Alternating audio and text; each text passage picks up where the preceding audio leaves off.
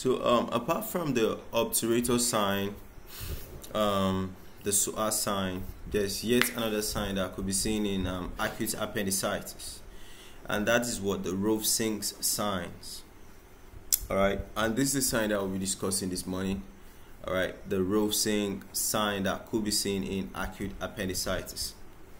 So the Rovsing sign is simply like, okay, you have pain on the right, okay, but I won't palpate the right. I would rather palpate the left. But when I palpate the left, you still feel a referred pain on the right. Do you understand? That's a Rovsing sign that will be seen in patients that have what? Acute appendicitis. Alright? So we'll be discussing this sign and everything that you guys really need to know about this sign. So we said that the Rovsing sign is actually a clinical sign that may be present in acute appendicitis. Alright? It is defined as what? A pain in the right lower quadrant of the abdomen. That's where the appendix is located. Okay? And this pain is what? Exacerbated by palpation of the left lower quadrant of the abdomen. So look at it. You have pain on the right lower quadrant, but I won't palpate this right lower quadrant. I'd rather palpate what? The left lower quadrant, but you still feel pain here. Do you understand? That's just what the Rovsing sign is.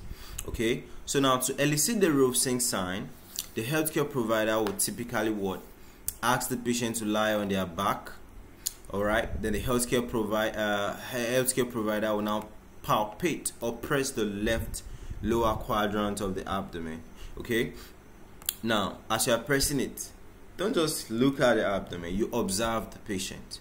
Because some patients, they can resist pain so much. So you might be pressing, if you're not looking at them, you not see any facial expression.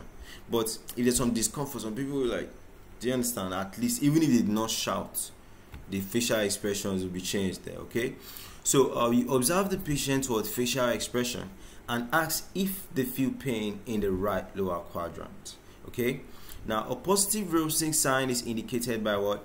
Increased pain in the right lower quadrant with palpation of the left lower quadrant of the abdomen. Then there will be muscle guarding. Alright, that's muscle tension or rebound tenderness in the right lower quadrant. Okay, now Rovsing sign is thought to be due to anatomical connection between what? The appendix and the surrounding peritoneum. Now, when the appendix is inflamed, it irritates the surrounding peritoneum, leading to referred pain in the left lower quadrant. Okay, because the peritoneum is now all inflamed, even if you palpate the left side, they'll feel pain, right side, they'll still feel pain. Okay, so now, while Rovsing sign can be useful adjunct in diagnosis, it is important to know that it's not always present in acute appendicitis, but most of the times it is present. Okay, you know, in medicine we don't really like to say never. Okay, so anything can happen. Alright, it can also be present in other conditions such as what? Diverticulitis or ovarian torsion.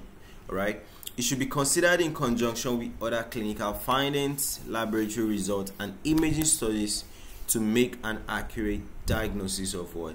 Acute appendicitis. Okay, so this is a man that actually brought up this sign for us. That's a Niels Rovsing. Okay, so just to review, it is a sign when you palpate on the left lower quadrant of the abdomen, but there's now a pain on the right lower quadrant of the abdomen. Okay, now which is actually an indication of a positive result as observed in patients with what? Appendicitis. Okay, so this is a man that actually brought up this sign for us. All right, so we just hope he's resting in heaven.